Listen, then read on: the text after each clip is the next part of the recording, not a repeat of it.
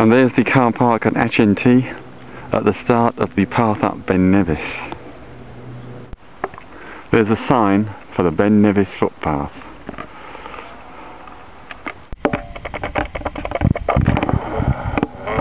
And there's the path with the horse going up.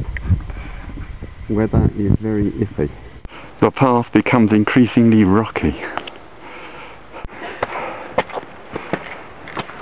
Definitely rocky. Yeah. The path turns into the valley of the Redburn. Now at the halfway lock, obviously the clouds all down. Now on the first of the zigzags, and the path is fairly clear, and also the weather's cleared a bit. View back to the lock, Redburn Ford. That's the way ahead. Still on the first zigzag, views over to the right as the clouds swirl. That is the ghastly way up. The white bags are alleged path maintenance. Now on the third zigzag, loose scree. Now getting near the top, incredibly rocky. Very near the summit now. I think the path forks for a little while at this point. Look how rocky it is. Here's another cairn on the path. Ignore what I said in the last clip. The path does not fork at that place. It's just a cairn. Snow in August. I know. Ooh, sorry. That's the way. More snow in August. Down one of the gullies. That, if you can see it, is the way ahead. Monument on the top of Ben Nevis.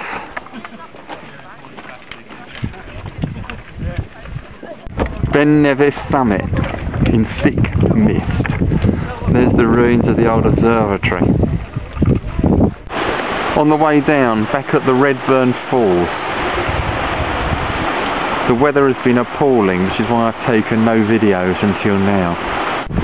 A wow has been taken up Ben Nevis.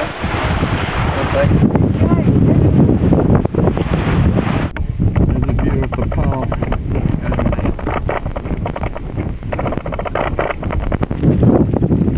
And that's the way ahead back down. A decent view of the halfway locken.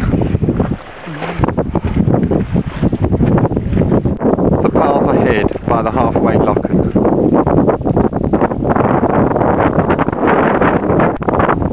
Further shot of the way ahead near the halfway locken. Just looking back up to the Redburn Ford.